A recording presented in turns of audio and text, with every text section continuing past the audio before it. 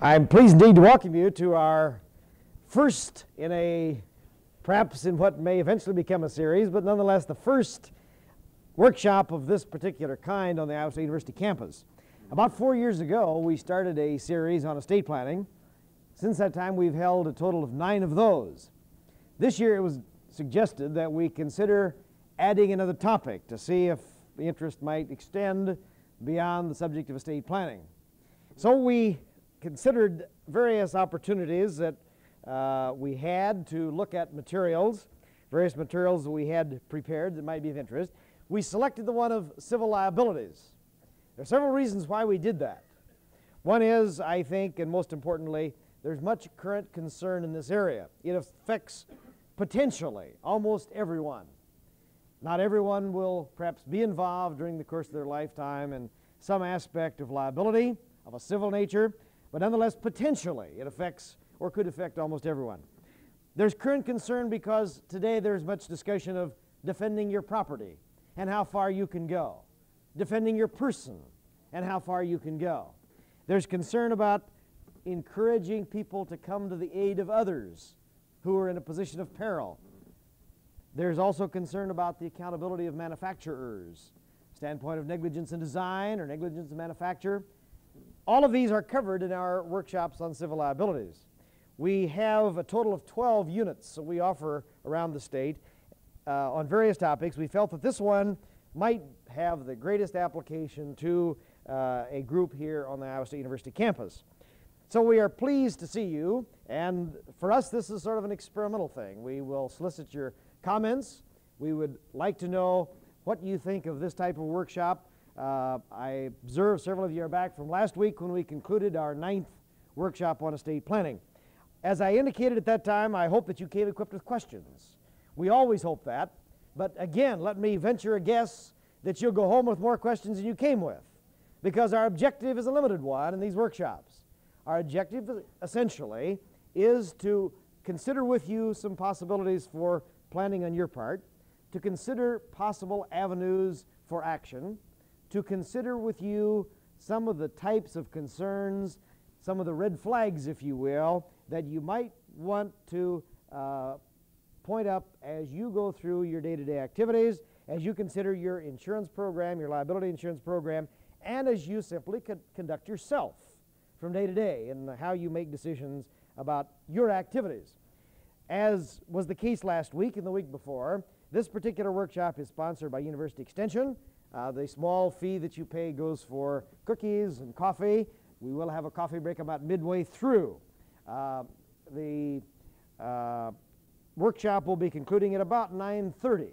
We will try to leave plenty of time near the end for questions, and we'll be pausing from time to time to take your questions as we go along. Please feel free at any point, if we tend to use language or suggest a term that may seem strange to you, please feel perfectly free to raise your hand and ask us to further identify what we're talking about, to further explain, to further define those topics, or to perhaps make an extension that would be of interest to you.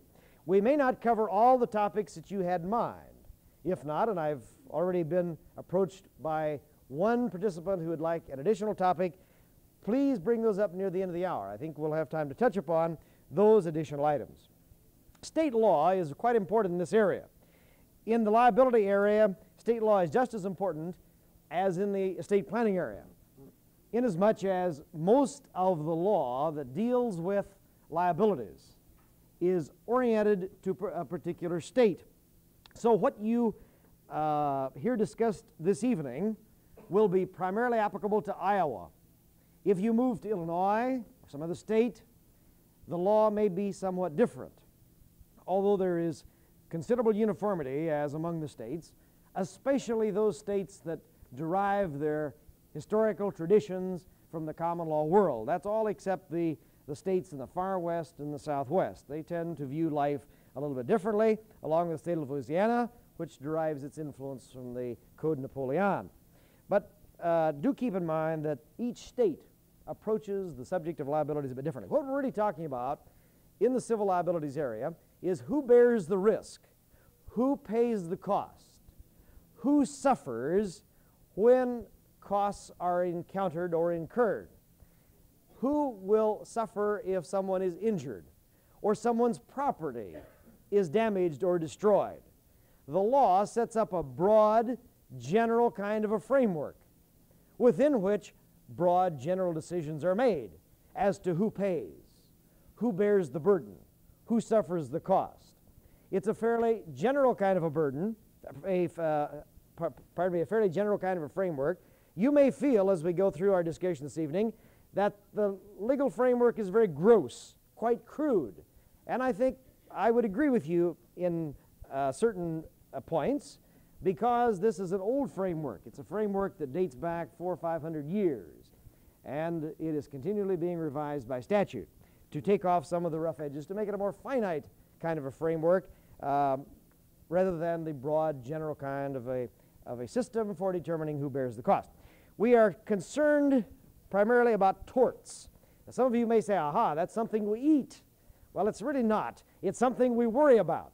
A tort is the kind of an act that may produce liability, may produce a response in damages.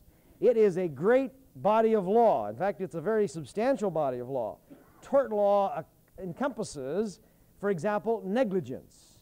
It encompasses more, actually, however, than negligence. It includes such things as libel. It includes slander. It includes almost all kinds of wrongs that we would classify as civil wrongs. Now, we should be careful to define a civil wrong in contrast to a criminal act. A civil wrong is a wrong that involves two people or two or more people. It's primarily a dispute between you and I. If the state is involved as a party, then it becomes a criminal matter. A criminal act involves an act against the state. The same specific act can be both a criminal matter and a civil matter.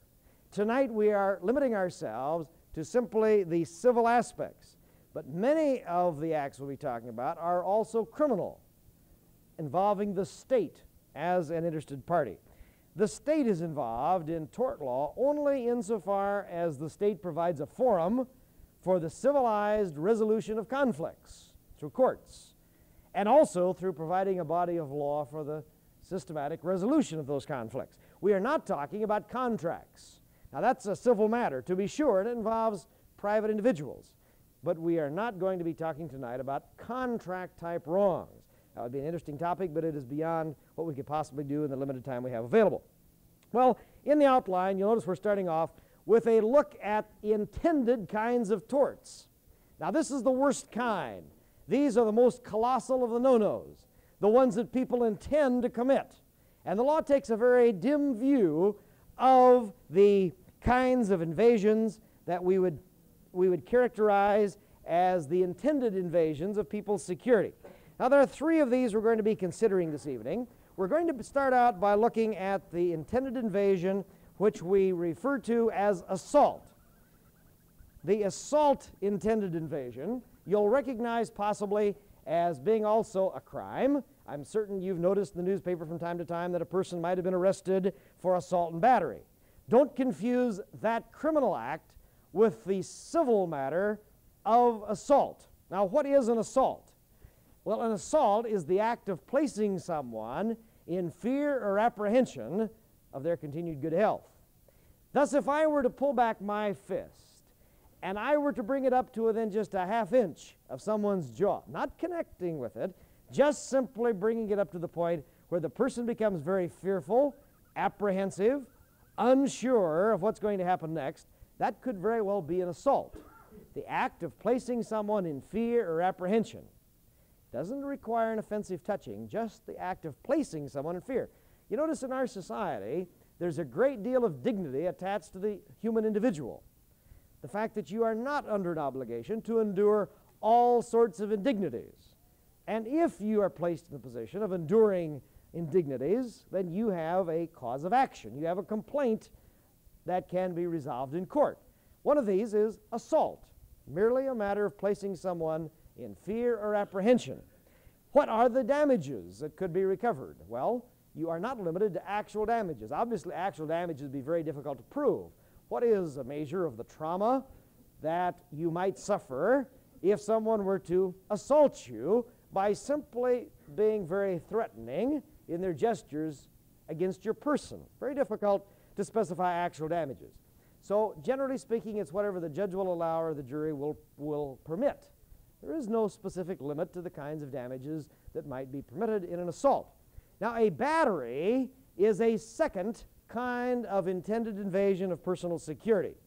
A battery is sometimes referred to as a completed assault. However, it need not be necessarily, inasmuch as it's possible to have a battery without it being preceded by an assault. Now, if I were to complete the swing of my fist and actually establish contact with the jaw, that becomes a battery. It's an offensive touching of another that's neither consented to nor privileged. The offensive touching of another that's neither consented to nor privileged. Again, you are not under a duty to be pummeled, to be hit, to be elbowed, to be kicked. This is part of the protection that inures to the private individual in our society. Again, it's part of the dignity of the individual. And so if you are placed in that position of undergoing an offensive touching, then you may have a cause of action. Again, damages are not limited to actual damages. It's whatever the judge will allow or the jury will return. It's a very, very serious matter to be assaulted or to be battered, if you will. Now, what are some examples of batteries in our fairly everyday type of contact? Obviously, the slap or the fist colliding with the jaw would be one. The involuntary haircutting party can be another kind of an offensive touching. And in these days of longer hair than some would actually want for themselves, occasionally you hear it said, well, we'll just get that guy and we'll take off his hair. Well, that is an offensive touching of another. Could be a battery. The typical kind, or the kind of activity that used to exist in Greek residences using the well-known traditional paddle, that too obviously is a kind of a battery. The involuntary shower party, which sometimes takes place in residence halls or in the military service when someone is not actually keeping his state of personal hygiene quite as high as those about him would like.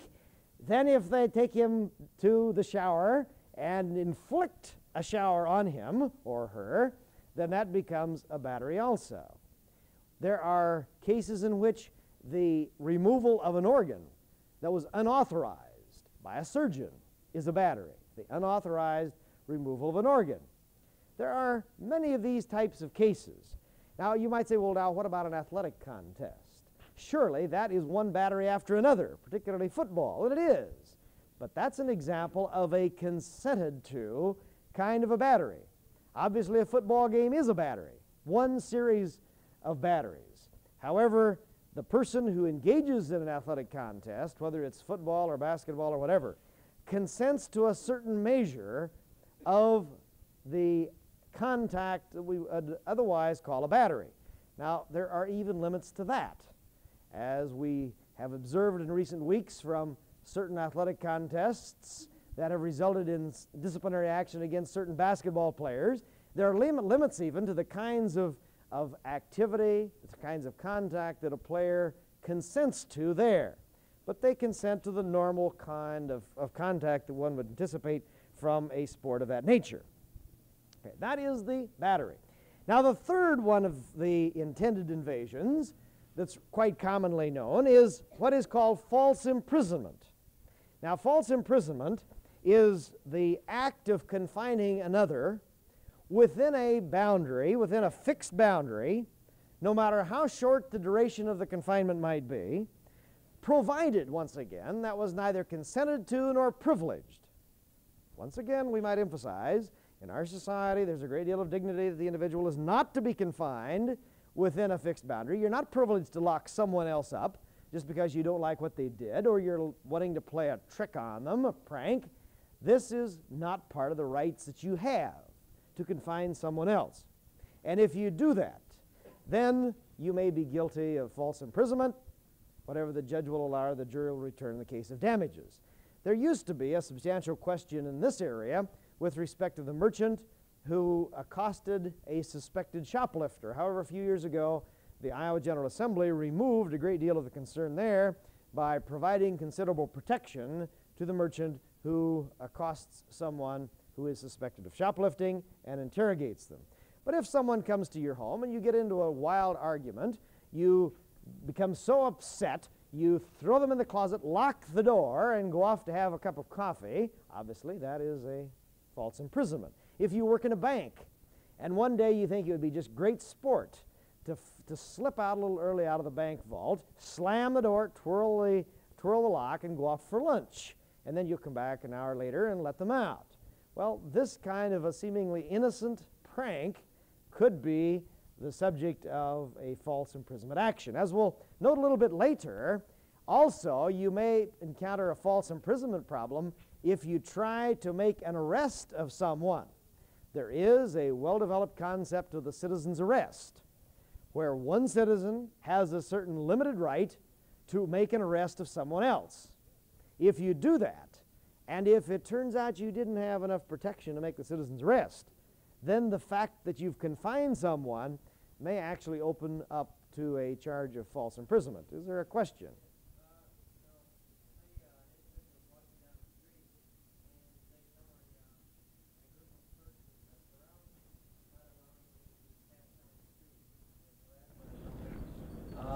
Now, they would not, if he tried to walk through the individuals, you know, in his way, and they would not allow him to leave with that kind of... That could possibly be if, as a matter of fact, he is confined within a fixed boundary.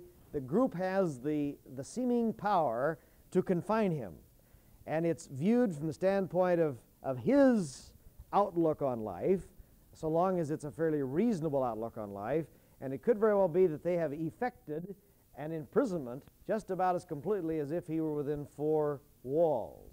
See, it's a question of fact in a case like that. I mentioned earlier, going back to review just briefly the assault and battery dichotomy, I mentioned that a battery need not necessarily follow an assault. If you're walking down the streets of Ames on a Saturday night and someone comes up behind you, puts their arm around in front of your face over the eyes, hand over the eyes, and say, "Guess who?"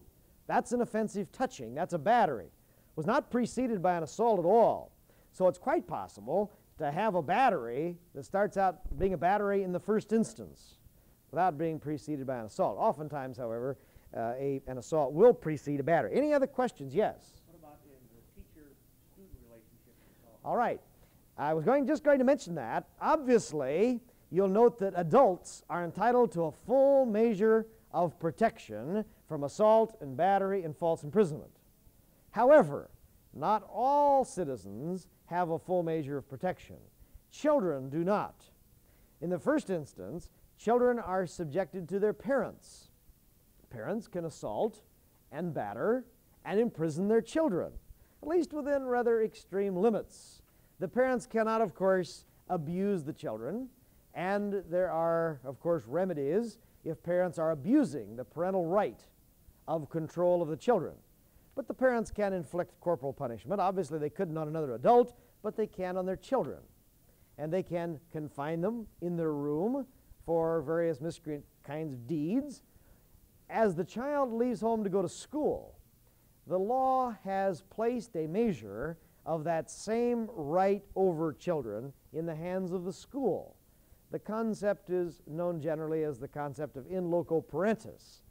The school stands somewhat in the role of the parent. And so the school becomes entitled to handle disciplinary problems without as much concern about assault and battery and false imprisonment as would be the case if they were dealing with an adult. Obviously, you can't keep an adult in after school, or you can't ask the adult to bend over and apply what would be mild corporal punishment, but this can be done in a school system unless it becomes willful or wanton, unless it moves beyond the point of the normal kind of punishment.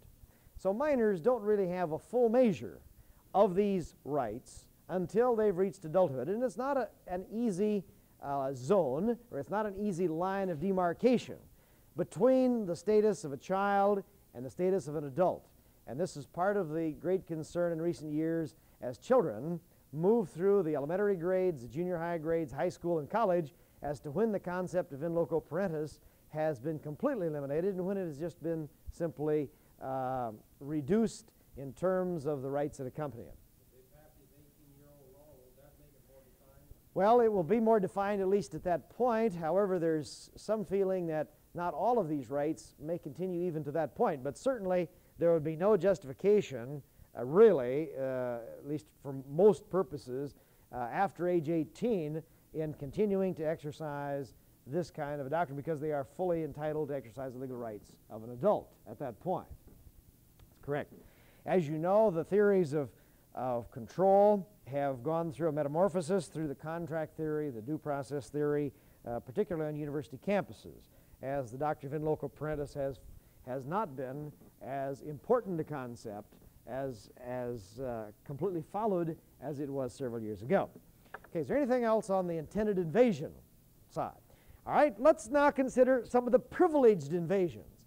There are situations in which you're privileged to inflict torts on others. And even though what would otherwise be an assault or a battery or false imprisonment is clearly committed, nonetheless, you may not be responsible. It may not create liability.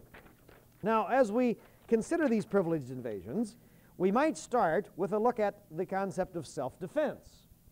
Under what circumstances can you defend yourself, members of your family, and how far can you go in defending yourself or members of your family? Obviously, any attempt at self-defense may very well involve a battery or an assault on your attacker. So we have possibly a conflicting set of rules or principles. The general rule on self-defense is that if you're attacked outside your home, and it's a different rule if you're attacked inside your home, but looking first at the attack outside the home, the general rule has been that you can use reasonable force to repel your attacker up to the infliction of great bodily injury or the taking of a life. Before you're privileged to inflict great bodily injury or take a life, if attacked away from your home, you've been under a general duty to retreat to the wall, to try to extricate yourself from the fray and get away from the controversy. There's a duty to do that. If it appears unreasonable to try to extricate yourself from the fray, if it appears that it would be a useless or futile act, then you're privileged to continue to resist, to defend yourself, members of your family, even to the point, if necessary, of inflicting great bodily injury or taking a life. But attacked away from your home, you're under a duty to try to get away. So if someone comes up as you walk down the street some evening and they elbow you or jostle you in an offensive way, then you are not privileged to pull out your .45 and shoot them dead. That is not the privilege. You're supposed to try to get away. Now, if it appears that that person is heavily armed, he's larger than you are, has a very ominous facade about him, then you are privileged to size up that entire environmental picture and make a decision as to whether it would be futile to retreat to the wall. But there is that duty to try to retreat to the wall. Now, if you're attacked in your home, there is no duty to retreat to the wall. There you're privileged to stand your ground, apply whatever force is reasonably necessary, escalate it if necessary, and even to the point of taking a life or infliction of great bodily injury if it appears reasonably necessary to accomplish the result of self-defense. But remember that only in the home, it's only in the home that you're not under duty to try to get away before you make that supreme move to inflict great bodily injury or take a life. In a home, because as the old saying has gone, a man's home is his castle, and you're not under a duty to abandon your home. You may remain there and use whatever force is reasonably necessary. This is defending yourself. Now let's move to a discussion of defending one's property. This, of course, much in the news recently, partly because of the rather well-known Iowa case of recent time, case of Catco versus Briney, also because of legislative attempts in Nebraska to change the rule substantially, which attempts were held unconstitutional. Well, let's state the general rule of self-defense with respect to your property, and then let us consider the case of Catco Briney and also the Nebraska attempts. Now, in defending one's property, there's a general privilege to take whatever steps seem to be necessary to protect your property if it appears to be in danger of being damaged or being taken, being misused, being appropriated. You're privileged to take whatever steps would appear to be reasonably necessary to protect your property, but not to the point of inflicting great bodily injury or taking a life. This you're not privileged to do. And there has never been a privilege to inflict great bodily injury or take a life. This is an old and ancient rule, way back to ancient England. This is a classic collision of the rights with respect to property and the rights that people have with respect to themselves, the personal rights. And so the rule has been rather clearly stated for many, many years that in the defense of your property, you're privileged to inflict as much injury or as much damage onto the individual or individuals who are about to take the property as appears necessary, but you cannot escalate it to the point where you are inflicting great bodily injury or taking a life. Now, yes, question.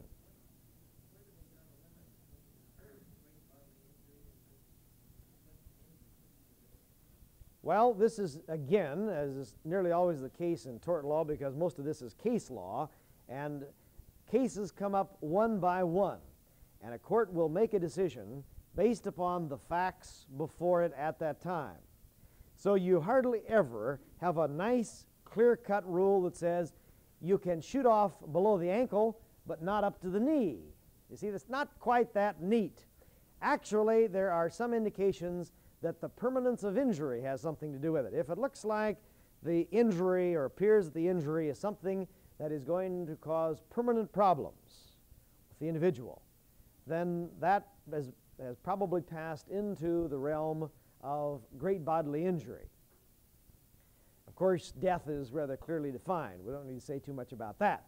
Now, many of these cases involve the trespass by an individual on the property of another, and in some cases have involved the rigging of spring guns or the building of traps, something of that nature. And this, of course, was the case of Catco versus Briney, where an individual was trespassing. In fact, the individual later paid a fine for the criminal act involved. In an effort to control the trespassing, the farmer who owned the house and property on which the trespass had been taking place rigged up a gun to and attached a wire from the trigger to the doorknob, climbed out the window, and went home. And so when the trespasser opened up the door to this particular room, greeted with material coming from the gun. And this traditionally has not been the type of activity that one can engage in to protect his property. You're to stop short of this. Stop short of it. The idea being that you cannot set yourself up as a self-appointed judge and executioner. The courts are there to decide whether, in fact, an act has been committed and that would justify either a civil penalty or a criminal penalty, and also the circumstances under which that sanction can be imposed. Otherwise, would place in the hands of the private property owner the right to size up, make the decision as to whether guilt was present, and to levy the penalty on the spot. And this, the common law system has generally not done. The state of Nebraska a few years ago passed a law which abrogated this particular rule, permitting a person in defense of his property to go beyond the old common law rule. The Nebraska statute was held unconstitutional by the Douglas County District Court in Omaha, and later was held unconstitutional by the Nebraska Supreme Court. But it continues to be a much discussed topic as to how far a person should be able to go in the defense of his property. Any questions you'd like to raise about this? Yes?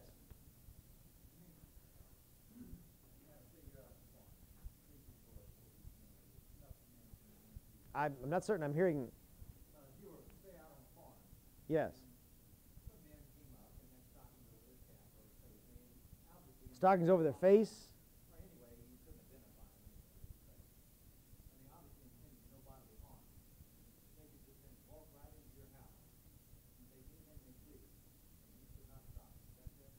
No, you can use reasonable means to protect your property. Well, bigger than you are. So the better part of valor may not be to stand in front of them and say, you can't do this. There's the practical problem of what you can do. You can, if they have committed an act that would justify an arrest, you can possibly make a citizen's arrest. At this point,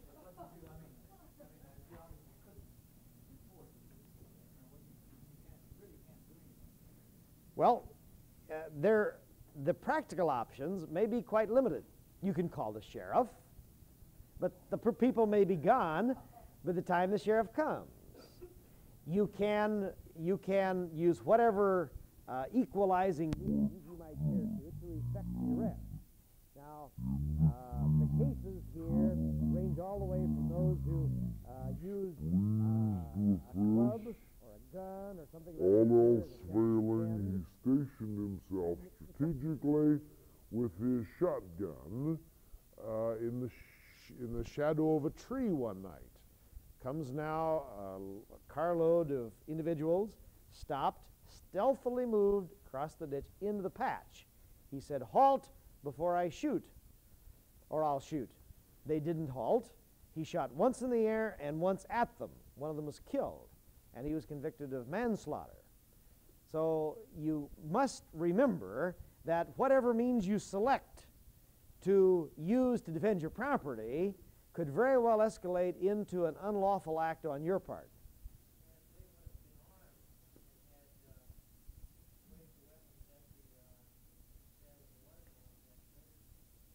Well, that could be a little different situation, particularly if he felt that his own personal good health was at stake. Then it becomes a matter of defending himself.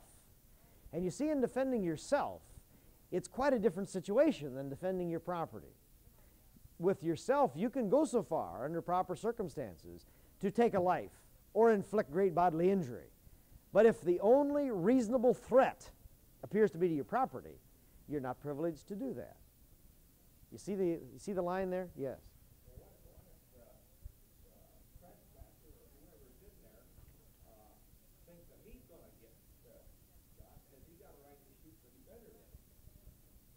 Well, it depends on the reasonableness, but since he was the miscreant in the first instance, then courts tend to look a little askance if he immediately converts this from a trespass into a self-defense on his part, although there are several cases in which a person started out committing a very nominal type of a criminal act or maybe just a civil trespass.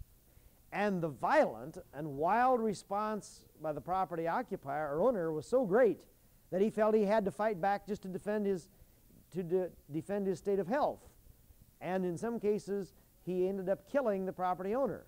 And there have been some instances in which he was not held responsible because of the totally unexpected, unanticipated, violent reaction on the part of the property owner. So you could conceivably have that occurring. A court or a jury would take a realistic look at the facts as they led up to it to see whether it was reasonable for the initial trespasser to be converted into the defender of himself, to the point where he'd be justified in inflicting great bodily injury or taking a life.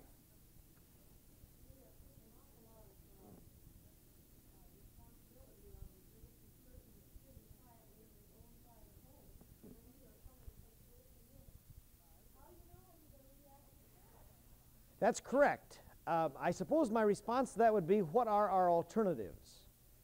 What are our alternatives? To empower the person in defense of his property to inflict great bodily injury or to take a life. That is one alternative. That's an alternative that some would favor. It's generally been one that the courts have rejected, however, because of the extreme consequence involved. Okay. One of the notions I think running through this is that if it involves property, there may very well be a second opportunity to fine, to locate, and to levy a penalty. If you permit death or severe injury, there is no second opportunity to take a look at the facts, the circumstances of the event.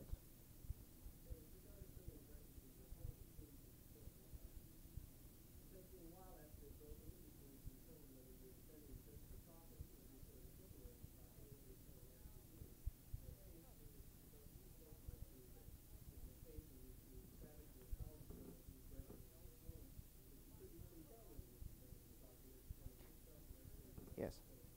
And yes, I think that a court generally would take this into account. And only if you were quite unrealistic and unreasonable in your response, particularly where you're attacked in your home, are you in serious difficulties as far as liability is concerned. Since we've talked a little bit about the defense of one's property in terms of a possible arrest, let's consider the question of under what circumstances you are privileged to make a citizen's arrest. We'll contrast that with the circumstances under which a peace officer can make an arrest of private individuals. The first opportunity for a private person to make a citizen's arrest is where a public offense has been committed or attempted in that person's presence.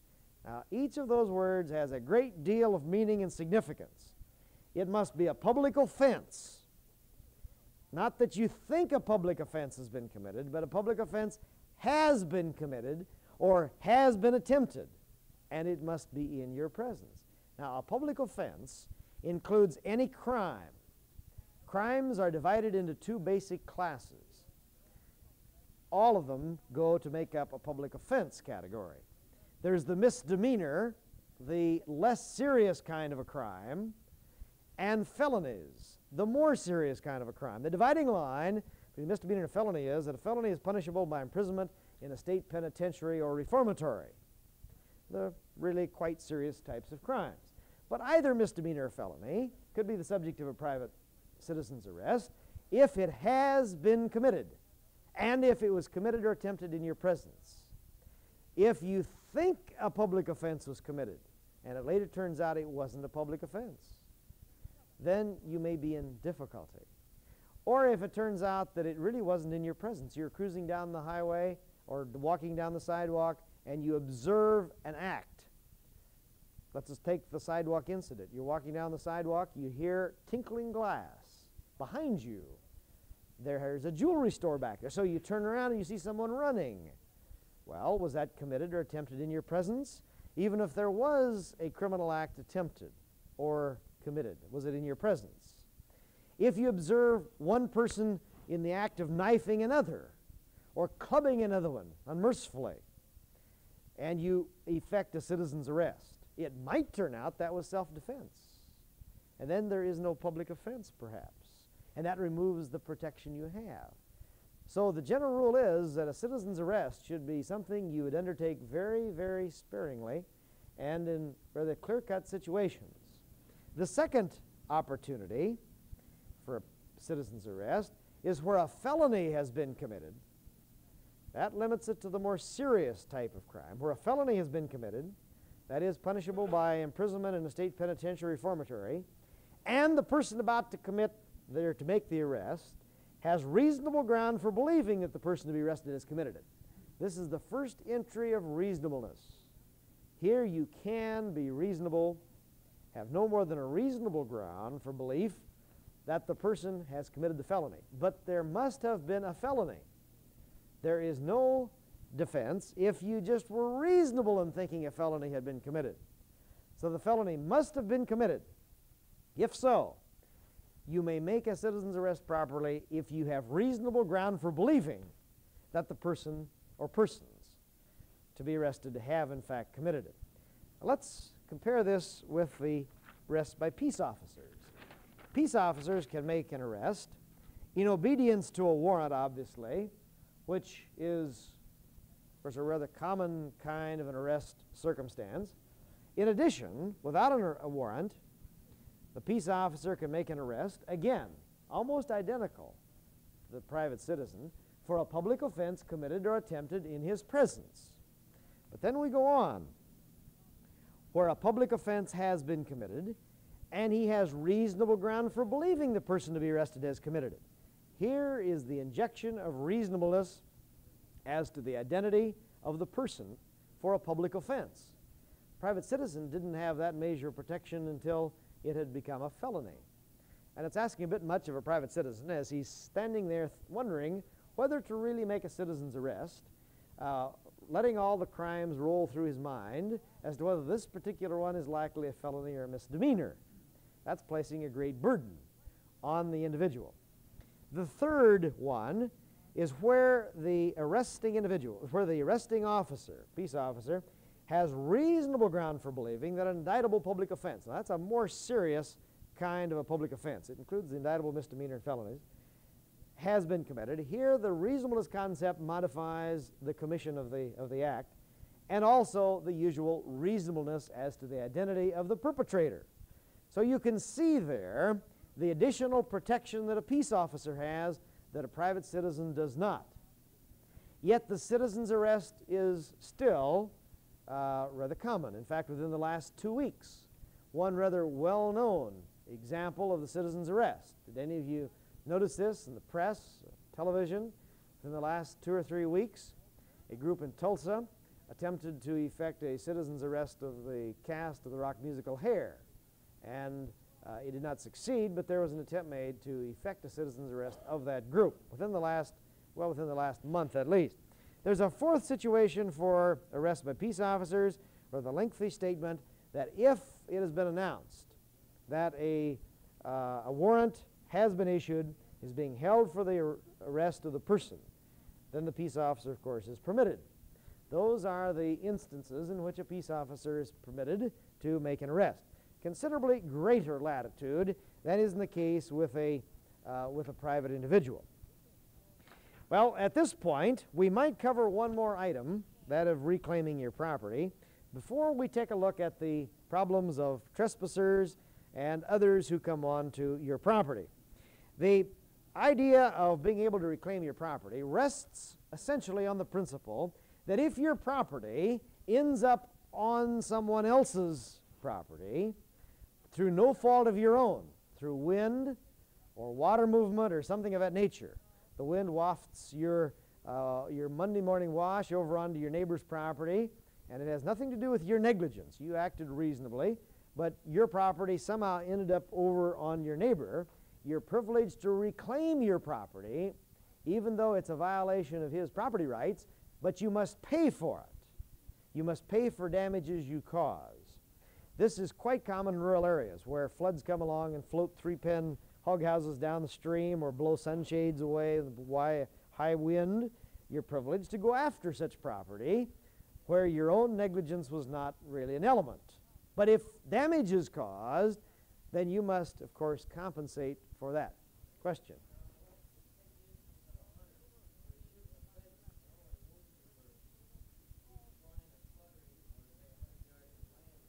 All right. A pheasant and any other game bird or game animal is property of the state. Any game is state property until it is reduced to possession. Now, when you shoot it, you haven't yet reduced it to possession. And until you do, then you can't assert that as your property. Therefore, if the bird happens to fly over and land or fall on someone else's property, then you have a problem of the right to go across that property to obtain the animal, the bird, whatever it is. Important point to keep in mind that all public or all kinds of wild game, birds, whatever, are not really your property until such time as you've reduced it to possession. There's a very, very famous case in which there was a dispute over who really was entitled to the fox, product of a fox hunt.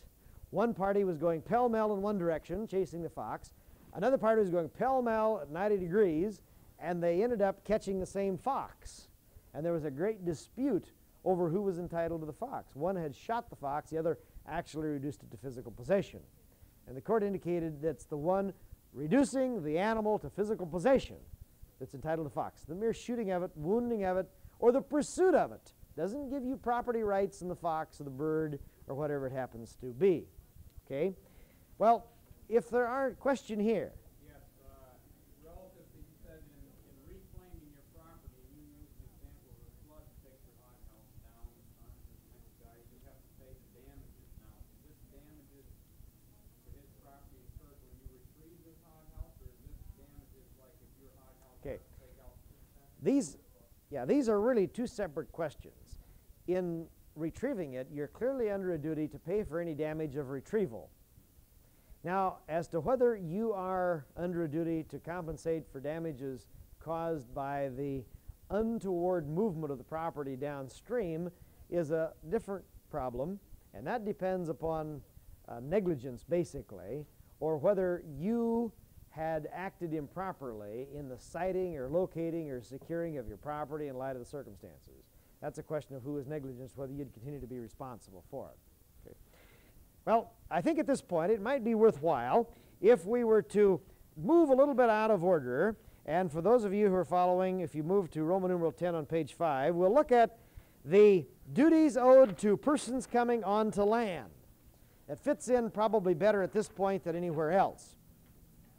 It's an easy transition from defending your property into a look at the duties that you owe people coming onto your land.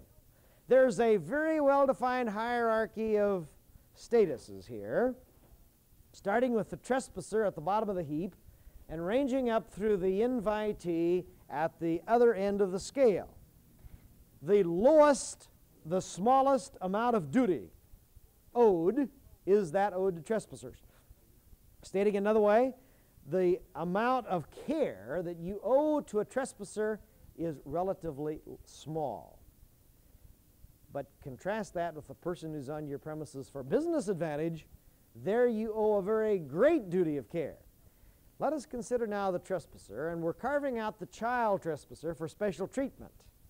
The child trespasser is a special case, and later on we'll try to define for you what we mean by child in this setting. An adult trespasser who comes onto property largely will take the premises as they are, and if the trespasser is injured, in general, he cannot be heard to complain, or she cannot be heard to complain. But you are under a duty to abstain from willfully or wantonly harming a trespasser. Not setting a spring gun or a trap. You cannot anticipate a trespasser with some kind of a dangerous instrumentality. And that relates back to the defense of one's property idea we had covered earlier. But beyond that, injuries suffered by a trespasser are normally not the worry of the landowner or the land occupier. However, once you observe the trespasser on the property, that elevates the trespasser a small notch on the scale.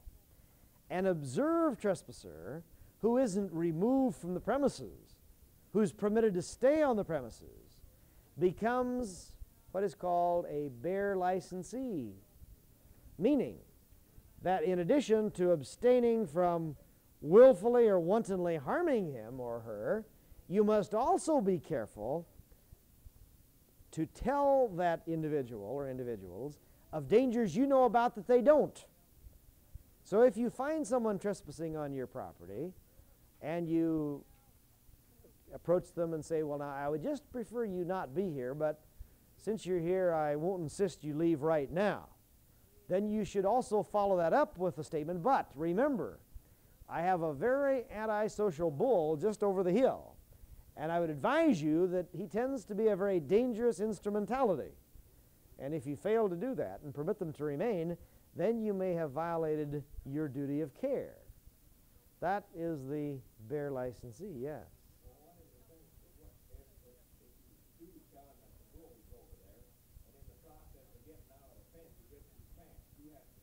Well, in general, in a ripping of the pants type of a situation, that's probably his own negligence, where he's no more than a bare licensee.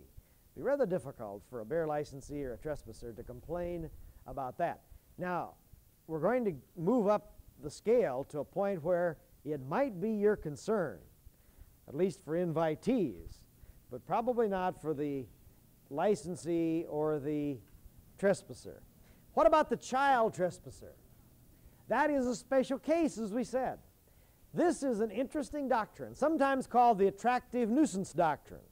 Occasionally you hear it referred to as the turntable doctrine. It really arose and got its great formative beginnings early in the years of railroading. When railroads were being developed through the country, they needed some type of a mechanism for turning the train around. And so at the terminal points on railroads, they would erect massive steel structures, turntables. They would run the engine and a car or two out on the turntable. Then the crew would pull the pins and very slowly turn it around and head it back in the other direction. Well, when the railroad crew, the train crew, wasn't using the turntable, the children in the neighborhood loved to go out and sit on the turntable. Well, for a while they'd be content just to sit there and imagine that it was turning. But as children generally are, they like to have more action than that. And so they would figure out how to pull the pins themselves. So they would pull the pins, or cases where the pins were locked, they would wait until someone was careless and didn't lock the pins. Then they would all get behind the edge of it, and they'd push, get it going very, very slowly, but nonetheless moving with enormous torque, really, because they're massive weight. Then they would hop on, and the children would ride around the turntable, not going very rapidly, but nonetheless going. All would go well until the turntable had rotated approaching 180 degrees, and the rails were beginning to match up again. Then as the rails matched up, the children would lose their legs and their hands, their arms. Grievous injury would occur to the children because of this grinding of metal on metal. And so the courts, in a rare fit of judicial imagination, developed the turntable doctrine, the doctrine of attractive nuisance, out of whole cloth, that if you maintain an instrumentality on your property, which tends to attract children, and if it in fact does attract children and they are injured, and you could have used reasonable care and probably kept them off or reduced the risk substantially, you're under a duty to do so. And if you fail, then you may be responsible even though the children are trespassing. I'll give you a few examples. Might help to cement this concept more firmly in your mind. There was a case not very long ago involving 3 young boys who were on their way swimming one hot, muggy July afternoon in Pennsylvania. They had about 4 miles to go to the local swimming pool, so they were nonchalantly making their way down through town. They made their way across, partway across an industrial area, and as they were going, they were remarking about how hot it was and went a long way to the swimming pool. They noticed about 100 yards over off the beaten path a beautiful crystalline pool. So being maximizers of their own satisfaction, they decided, well, we'll just go no further, we'll stop here and swim. So they stripped the altogether and dove in, but it wasn't water. It was a not-so-dilute solution of H2SO4. And those of you who remember your basic chemistry know that sulfuric acid has a rather deleterious effect upon human flesh and skin. 2 of them died on the spot, the 3rd one died a few days later. It was a case of attractive nuisance. The company had permitted to develop there an instrumentality that was misleading, that attracted children, and they were damaged to their detriment. A duty not to permit that kind of an instrumentality to develop. Another example, not too many years ago, involved an abandoned automobile. And children love to play on abandoned automobiles. They'll play around, they'll try to get them started. And in this particular case, they couldn't figure out why the engine wouldn't start, so one of them went into the house and got a box of matches, came back, struck one match to see if there was any gas in the gas tank. They couldn't see down into the gas tank. So they struck the match, opened it up, and looked, and of course there was just enough fumes to blow the thing up. And they were, 3 or 4 of them were killed in the process, the rest of them were injured. Case of attractive nuisance. This is a particularly important concept where your activities are carried on near where children congregate, where children are there by virtue of school or playground, something of that nature. If you are carrying on activities near where children congregate, then there's a duty to use care to see that children are either kept off the premises or that your dangerous instrumentalities are rendered relatively safe for the children. Now, at what age do children really command this kind of respect and this kind of care? Well, clearly the cases point up to about age 7, there's not much doubt. Between age 7 and about age 14, it depends on the circumstances. Beyond about age 14 or 15, then children tend to begin to be treated as adults with respect to understanding the magnitude of harm that comes from these kinds of dangerous instrumentalities. The Iowa Supreme Court, in recent years, has had occasion to answer the question whether the attractive nuisance doctrine applies to farm ponds. And the answer has been it does not. It does not. The Supreme Court has said this would be too much of a burden on landowners if it were to apply to farm ponds. I would be a little reluctant, however, to extrapolate that rule to, say, swimming pools in a city or town. I think we may be approaching the time when the attractive nuisance doctrine might be held to apply to the maintenance of a swimming pool in a densely populated area, because it is misleading and children can be damaged, can drown before they really understand the nature and the magnitude of the swimming pool as a risk. Okay, any questions with respect to this? Yes?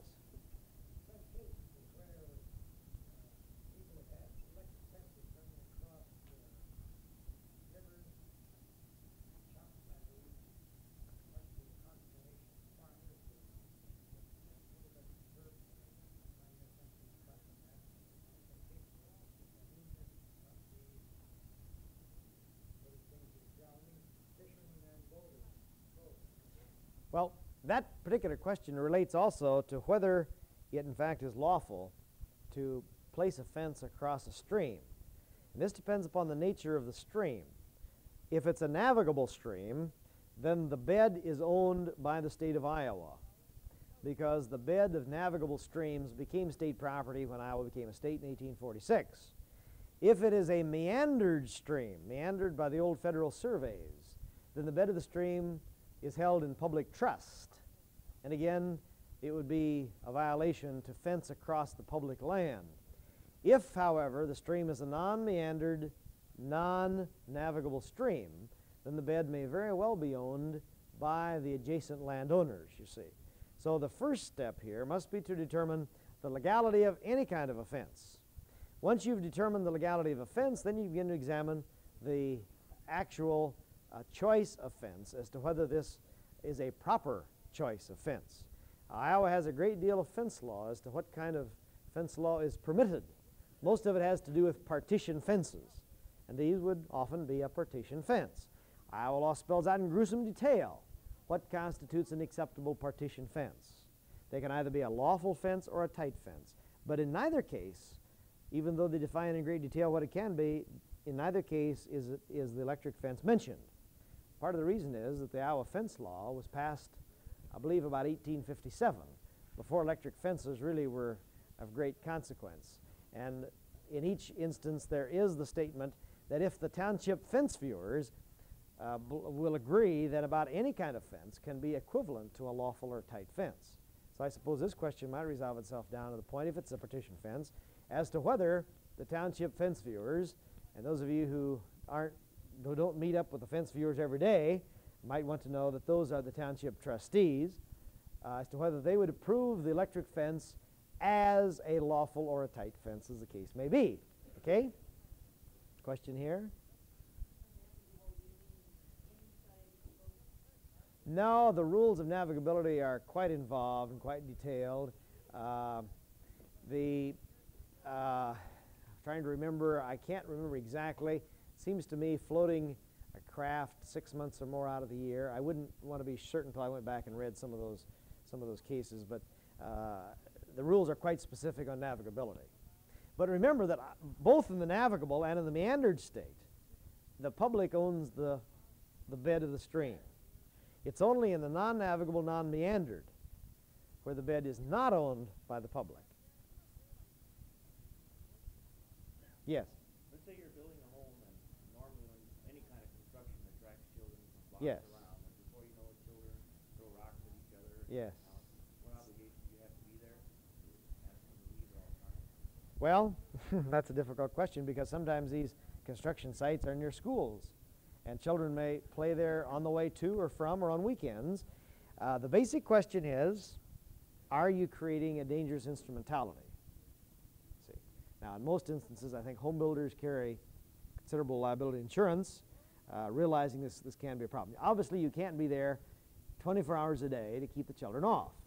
And if you posted signs saying no trespassing, children aren't going to read that anyway. And the no trespassing sign really does little more than reinforce the situation anyway, because they are trespassing whether the sign's up or not, if it's not their property. See. Okay, that's the trespasser situation. One more question here.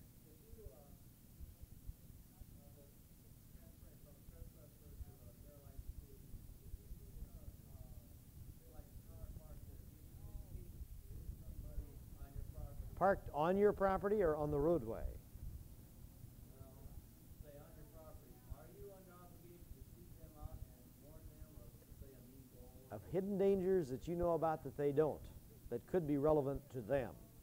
If they're in a car, maybe those dangers aren't very substantial. It's a question of fact. If they're on the roadway, They may not appreciate being disturbed anyway.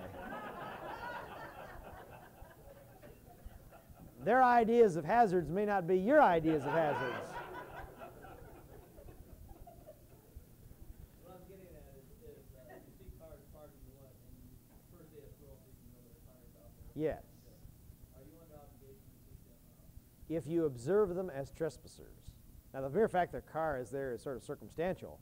You don't know they're on your property. They might be off someplace else. But if you observe them as trespassers on your property, there's a duty either to remove them or to tell them of dangers you know about they don't. The old open well, or the antisocial bull, or something of that nature. Okay? Now, the licensee is the person who has your approval to be on the premises. Not conferring a benefit on you, but he has your approval by acquiescence or otherwise. Now, the bare licensee is sort of grudgingly permitted to stay. The full licensee asked you for permission, and you gave it to him to be there. You're under a duty to tell the licensee of dangers you know about that he doesn't. And that's about as far as you need to go with the licensee. Now, it used to be that the hunter was my primary example in this area. However, Iowa, about 3 years ago, and they cleaned it up a bit this last year, provided a rather substantial amount of protection to landowners who permit others to use their property for recreational purposes. And we'll be discussing that in just a moment. It tends to remove the great concern about injury to hunters. The third is the social guest. This is the person who comes, slips on the highly waxed floor, or on the throw rug on that highly waxed floor, or stumbles on an implement of play in the hallway or on a stair. Basically, they take the premises as they are. But there is a little greater duty to the social guest than there is to the licensee to maintain the premises and to warn them of dangers and so on. The social guest status is not quite as well defined as the licensee and the invitee. Now, at the top of the heap is the invitee, except possibly for the child trespasser, and some believe that the child trespasser is owed almost as much of a duty of care as the invitee. Now, the invitee is the person who's on the premises for mutual business advantage. It's a business matter now. This may be the person or firm delivering lumber or delivering feed, the veterinarian. It may involve the salesman, at least after you've agreed to talk to the salesman. Now, when the salesman comes door-to-door knocking, he may be no more than a bare licensee until you invite him in and ask him to sit down. Then what as the invitee.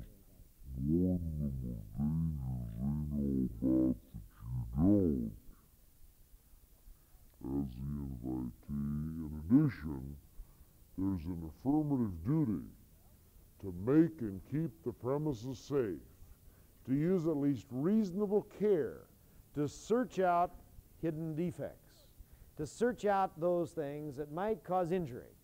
And if you fail to do that, you might be liable. You might be responsible. There was a case not too long ago involving a shopping center in one of our larger Iowa cities. It snowed one day. The shopping center management had the snow scraped off the shopping center parking lot. But as the sun came out later the day, the small patches of snow left on the blacktop, melted. That night froze. The next morning comes now the plaintiff. Parks her car, alights, falls on her derriere, and is severely injured. The question is, was the shopping center management responsible? Well, it turned out that they were. This was not according an invitee that quantum of protection and care that they are entitled to have. The situation changes sharply once you start talking about mutual business advantage. Then it ups the standard of care a great deal. All right. Any questions you might raise here? Yes? You are probably invitees. You're here, you've conferred a benefit on somebody, not on me, but you've conferred a benefit on the university by paying your enrollment fee. And, well, I've wondered about that myself. Yes, yesterday, I was putting on a workshop in Muscatine. It was very slick down there. It was just icy as could be. And we all walked in over a very treacherous, icy walkway and stairway. And I was joshing them rather unkindly about that because quite obviously people who come, confer a benefit, who provide compensation are invitees. It used to be that the state wasn't too worried about invitee status, nor was a county, nor a school district, nor a city, because of the ancient doctrine of sovereign immunity. The court system was set up at a time when the king reigned supreme. He set up the court. And so he was deemed to be intellectually inconsistent to hail the king into his own court. Well, that would be unheard of. He set up a court to help out everybody, and to hail him into his own court would be really unheard of. So from that developed the notion you can't sue the state. You can't sue the government. And that continued and continues in some states. In 1965, Iowa removed the sovereign immunity doctrine as to state-level agencies. In 1967, they extended that to counties, municipalities, school districts. So now in Iowa, there isn't the sovereign immunity that once existed. And so liability insurance protection is of much greater interest to governing bodies of political subdivisions than was the case a few years back.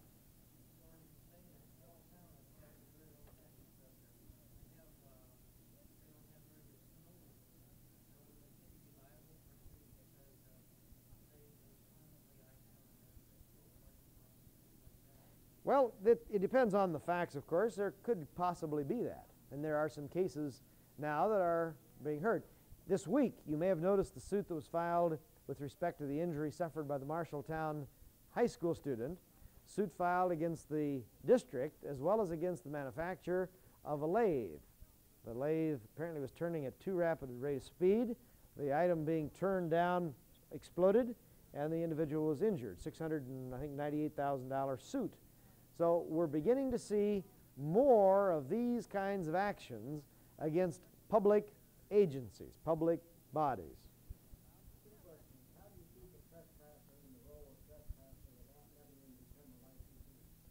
Well, one would be not to see him. The other is that if you see him, there really is no choice except to escort him by the nearest route out, take reasonable means to have him removed. If you fail to do that, he becomes a bare licensee a little higher on the totem pole, you see. Well, you can tell him to get out. That may be sufficient. And I suppose in 99% of the cases it is. Then you counter the 1% where it isn't.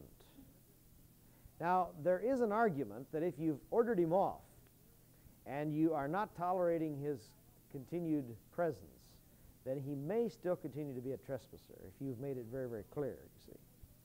But at least if you acquiesce at all in his presence, then he has moved up a notch.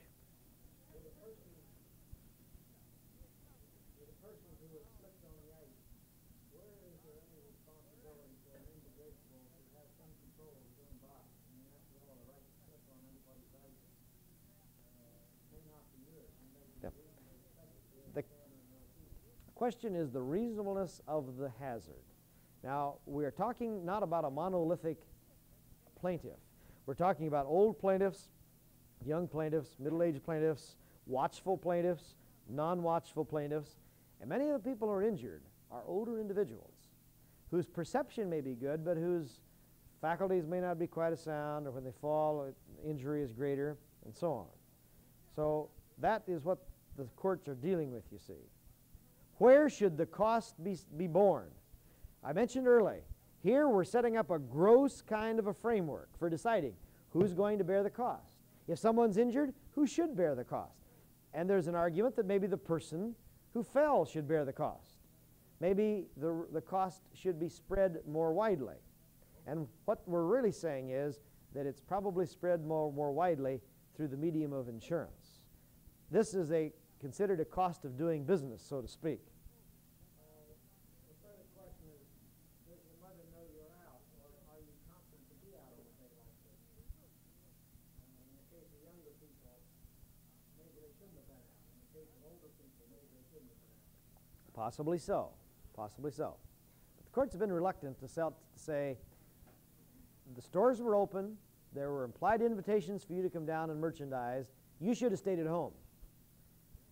The courts are inclined to say, if you're going to invite these people in, the duty is on you to provide a reasonably safe place for them to park, if you're going to provide a place to park, a reasonably safe place for them to walk, reasonably safe area for them to conduct their business. Failing that, may be liable.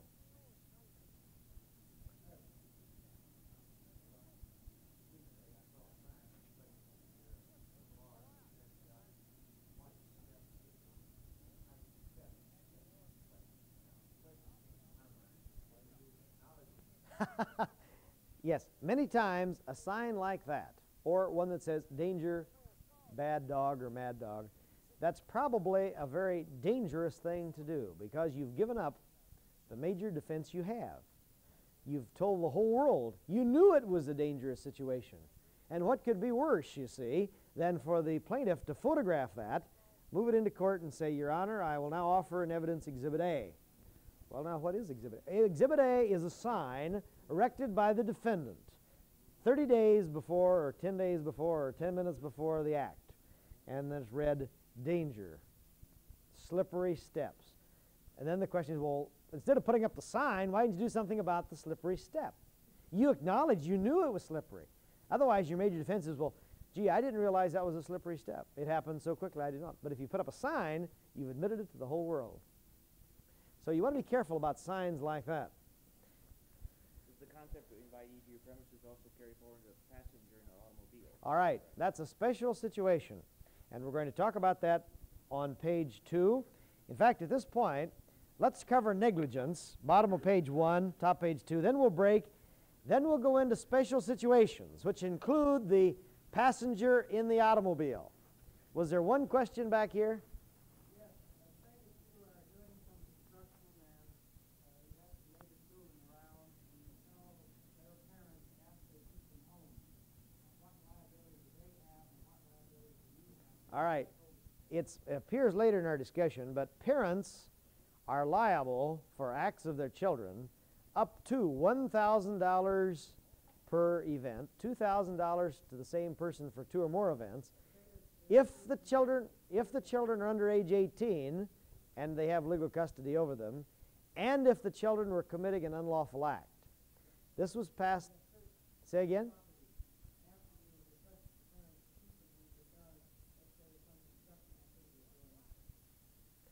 All right, the parents have been told that there is a hazardous situation. Well, then at least you have an additional defense. Not saying that's a complete defense, but at least you have acted fairly reasonably in that respect by using what one means available to you. The other means, obviously, is to set up a mechanism to keep them off, like a snow fence, something of that nature. All right, now negligence, although it's not quite as glamorous, maybe, as some other aspects of tort liability, nonetheless, the negligence area tends to be the most important one. This is where most of the liability questions are resolved. We're going to go through a mechanism, a framework for you to use in analyzing about any situation that might come up. For negligence to exist, 4 conditions must be present. We look upon these as 4 links in the chain. You are, in general, not a guarantor of anyone's safety. If someone's injured, the question is, were you negligent? What must exist for negligence to be fastened upon someone? Well, the first condition for negligence, the first link in the chain, so to speak, is whether the person acted as a reasonable and prudent man. Now, that's a hypothetical, mythical standard. It is, however, the standard against which a judge or jury will measure your conduct. Whatever you did or failed to do, does it meet or exceed the standard of care of the reasonable and prudent man? Society has decided this is what we consider to be the minimum performance of people. We expect everyone to live up to this. Whatever the reasonable and prudent man would have done under the circumstances, that you are responsible for in terms of attaining that level. Now, if it is a regular, everyday individual, this is the standard, the reasonable and prudent man.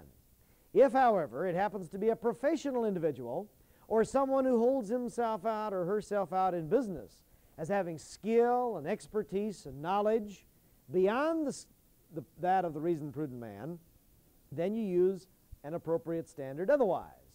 For example, the physician is held to the standard of care of the reasonable and prudent physician practicing in the community. The veterinarian, held to the standard of care of the reasonable and prudent veterinarian. The architect, the standard of care of the reasonable and prudent architect. The engineer, the standard of care of the reasonable and prudent engineer. The lawyer, the same way, and so on. Now, in professional circles, this is called malpractice. If you fail to meet the standard of care relevant to your particular group. Now, there's concern, I know, among some university employees, because now that we don't have sovereign immunity, there's the potential problem always of an employee being involved too. But the best protection is always to conduct yourself in such a way that you have fully complied with the standard of care of the reasonable and prudent person in your situation. If so, you don't have much to worry about. All right.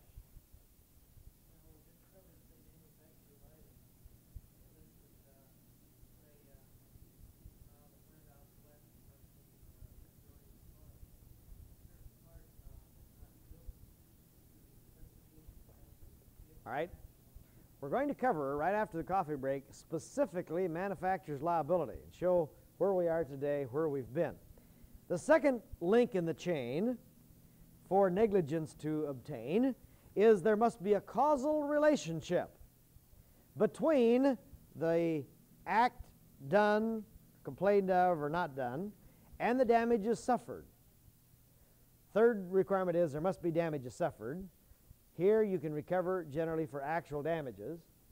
Then there must be a causal relationship between the act complained of and the damages. It cannot be a perfectly fortuitous kind of a result.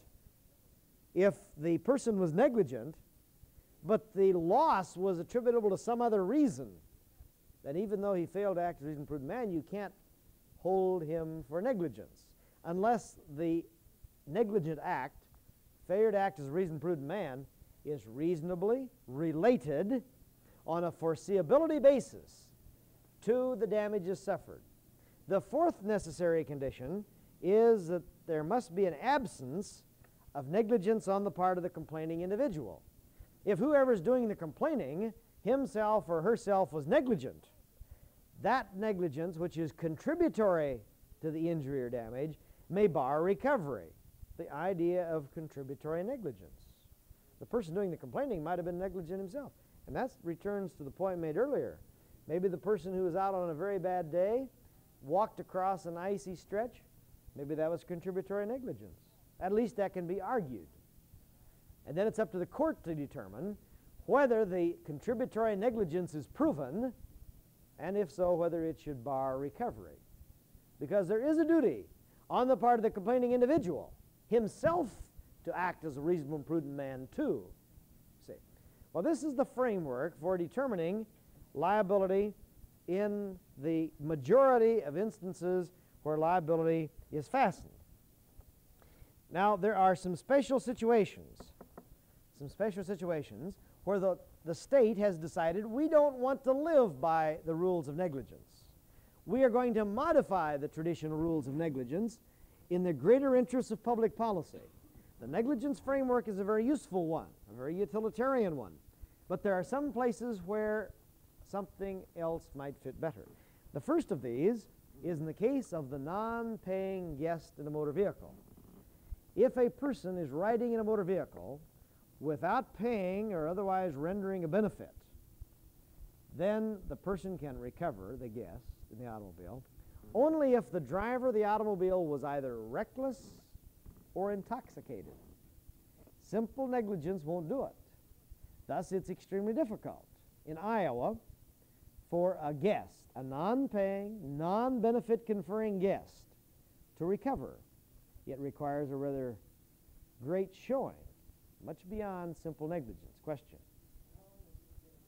For quite some time in Iowa. Now, some states, and Minnesota is one of these, follows a different rule.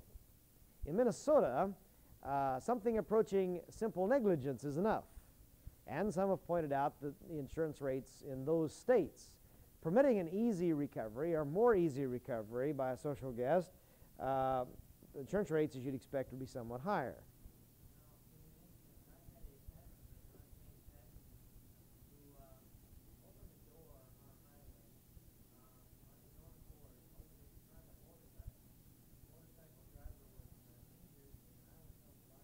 Well, yes, but that was not your social guest who was injured. It wasn't your social guest who was suing you. It was somebody else. You had control over the social guest, possibly. You were responsible for the injuries resulting from the accident. But if the social guest had tried to sue you, then the social guest rule could have been invoked. Do you see that distinction? Let's take if you pick up a hitchhiker, a rather traditional, straightforward hitchhiker where you're simply rendering a gratuitous service and there's an accident, then it's very difficult for the hitchhiker to recover unless you are reckless or intoxicated. Now, in many cases, there's a tremendous effort made to see if the social guest wasn't conferring some sort of a benefit. Maybe a carpool arrangement, something of that nature. Maybe a business trip. And the injured individual will try very hard to justify some status other than a social guest status.